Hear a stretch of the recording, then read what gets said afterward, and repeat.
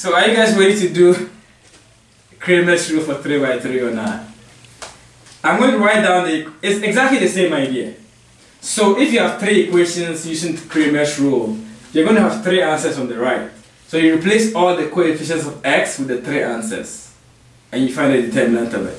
So for the sake of completeness, I'm going to write the general form of Kramer's rule for 3 by 3 equations.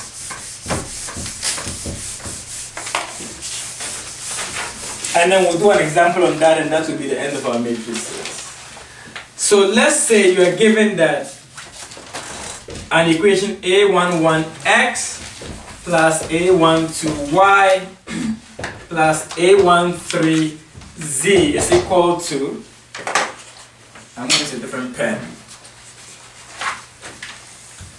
C1. And then a21x plus a22y plus a23z is equal to C2. Then a31x plus a32y plus a33z is equal to C3. Now as you can see, this is just a linear equation in 3 variables. As a corollary to what we just did, I'm going to say that x is determinant of x over the determinant, right? Y is determinant of y over the determinant, and z is determinant of z over what? The determinant. The question is, what is the determinant of x? So to find the determinant of, well, let's just find d. D is what? This symbol and all the coefficients. A11, A12, A13, A21, A22, A23, then A31, A32, and A33. That's the determinant for the whole left-hand side, right? Okay, so what is the determinant of x? The determinant of x is equal to, I'm going to replace all the coefficients of x with C1, C2, and C3. So I get determinant C1, C2, C3. Everything else remains the same. Then A12, A22, A23, then A13, A23, A33. Does it make sense? So if I'm looking for determinant of x, I just replace the existing coefficients of x with the answers to the right. C1, C2, C3. So why don't you go ahead and write for me the determinant of y and the determinant of z?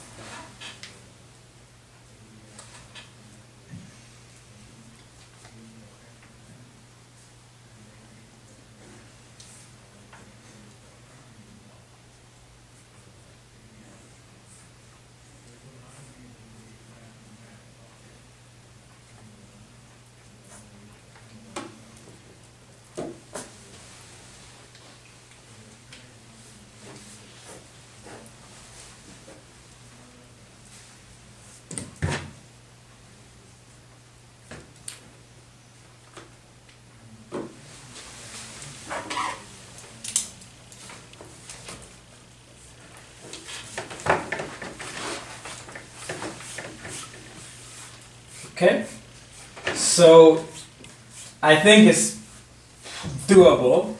So determinant of y would be, now x remains the same, so I put this thing in A11, A21, A31. Then in place of y, I put C1, C2, and C3. C1, C2, C3. Then I keep z the same. A13, A23, A33. I'm not saying it's easy to find a determinant. This is how you do it. How about, is it okay to take one actual example of numbers to do this? That was cemented. So here is the question for us to do. The question says, use Kramer's rule to solve. After this question, we'll take a break. So the question is this. Use Kramer's rule. Oh, I love this ink. It's so beautifully green. To solve x plus y minus z is equal to 3 minus x plus 2y plus 4z is equal to negative 3. X minus 2y minus 3z is equal to 4.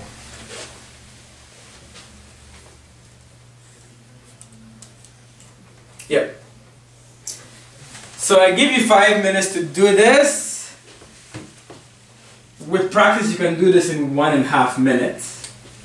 If I give this question on an exam, I'll give the student 2.5 minutes to do it.